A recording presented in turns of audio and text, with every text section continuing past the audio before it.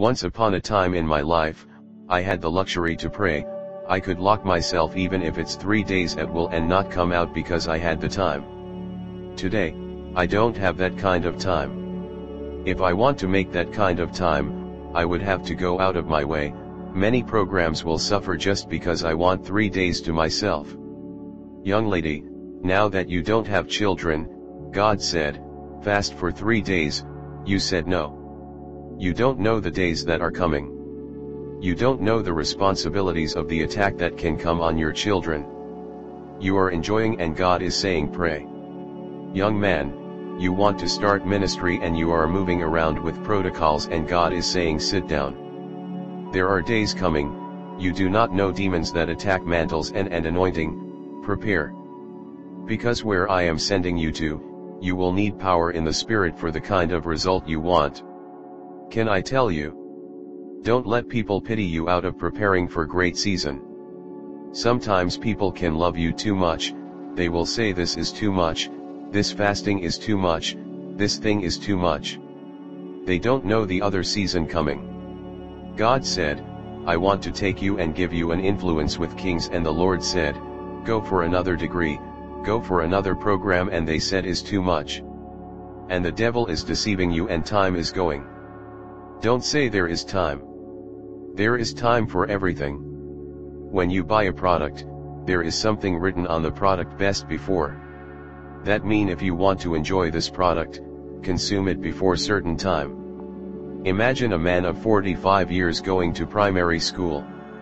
Yes, no knowledge is a waste, but as far as I'm concerned, if I'm the teacher, that man will not write exam, I will just give him pass and tell him to go because I know that he's most likely wasting his time there. When the young people are jumping and rejoicing, that man will be thinking of his child. Seasons. Once upon a time in my life, I had the luxury to pray. I could lock myself even if it's 3 days at will and not come out because I had the time. Today, I don't have that kind of time. If I want to make that kind of time, I would have to go out of my way. Many programs will suffer just because I want 3 days to myself. Young lady, now that you don't have children, God said, fast for 3 days, you said no. You don't know the days that are coming.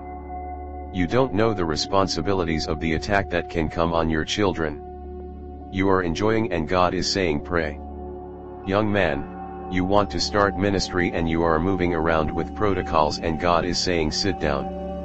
There are days coming, you do not know demons that attack mantles and anointing, prepare. Because where I am sending you to, you will need power in the spirit for the kind of result you want. Can I tell you? Don't let people pity you out of preparing for great season. Sometimes people can love you too much, they will say this is too much, this fasting is too much, this thing is too much. They don't know the other season coming. God said, I want to take you and give you an influence with kings, and the Lord said, go for another degree, go for another program, and they said is too much. And the devil is deceiving you and time is going. Don't say there is time. There is time for everything. When you buy a product, there is something written on the product best before.